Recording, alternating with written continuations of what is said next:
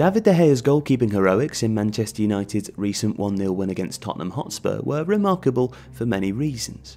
Perhaps not since Jan Tomaszewski has Wembley Stadium witnessed a Sondiko-shaped force field of such invincibility. In fact, his instinctive reactions to a series of helpfully aimed Spurs shots ranked third on the all-time Premier League list for most saves in a single game. But the Spaniard's performance was also noteworthy for the amount of time he wasted. It's been reported that De Gea's goal kicks amounted to almost 5% of the match, which saw a total of 10 restarts from the away side, taking an average of 26 seconds per clearance. While the club's enduring attack philosophy has clearly still to recover from Jose Mourinho's ideological hack, this serves to illustrate a broader issue at the centre of football, which the sports authorities are now seeking to address. In November, the International FA Board, the IFAB, confirmed plans to discuss a range of measures intended to combat time wasting. Founded upon the organisation's 2017 Play Fair initiative, the news came shortly after a Premier League match between Cardiff and Burnley, which saw the ball in play for 42 minutes and 2 seconds. Officially confirmed as the shortest amount of actual playing time in the English top flight since December 2013, when supporters enjoyed 40 minutes and 50 seconds of Stoke City vs Aston Villa, fans spent 8 minutes waiting for Cardiff's Sean Morrison to work his way through 20 throw-ins. For some time, pressure has been growing on the international football community to reconsider traditional timekeeping measures, a fact highlighted on the biggest stage at last summer's World Cup tournament. The game's showpiece event featured the dazzling spectacle of Neymar rolling around on the grass for approximately 15 minutes. That competition actually provided an even more acute illustration of the damaging and defining impact such behaviour can have on the sport. In July, 538, a website that uses data to analyse happenings in global news and sport, crunched the numbers on Russia's footballing fiesta. Founded by famed statistician Nate Silver, who successfully predicted the outcome in 49 of the 50 states at the 2008 US presidential election, they targeted two key themes: amount of time wasted by each team at the tournament, and the accuracy of stoppage time added by referees at every match. Their findings were simultaneously alarming and depressingly predictable.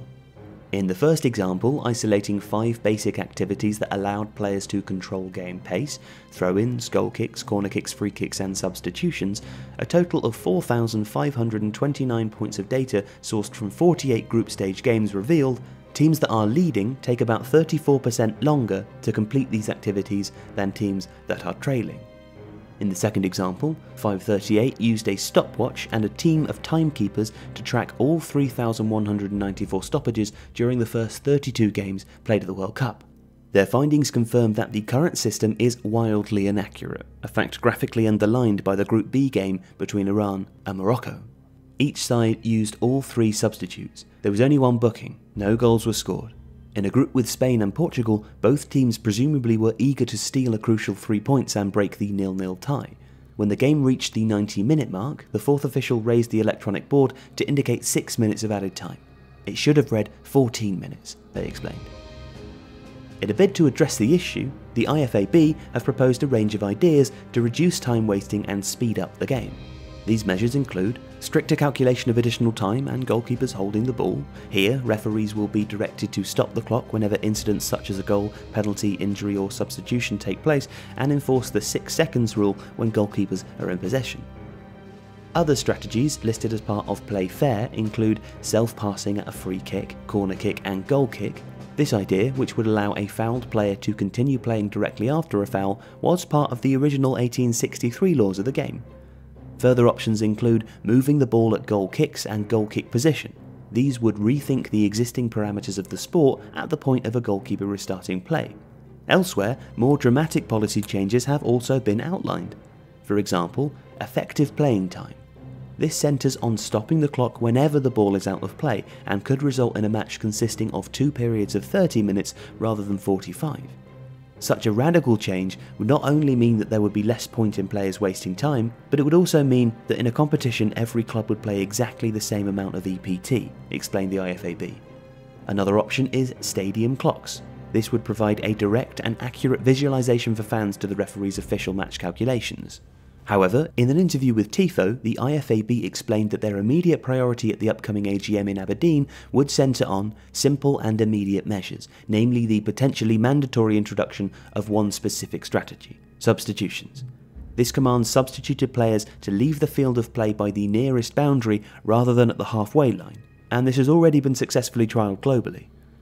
Elsewhere, the organisation, which includes 4 British football associations, England, Scotland, Wales and Northern Ireland, and FIFA, remain focused on the landmark recent introduction of video assistant referees, and are seeking to build greater education about the laws of the game to the sport's global audience.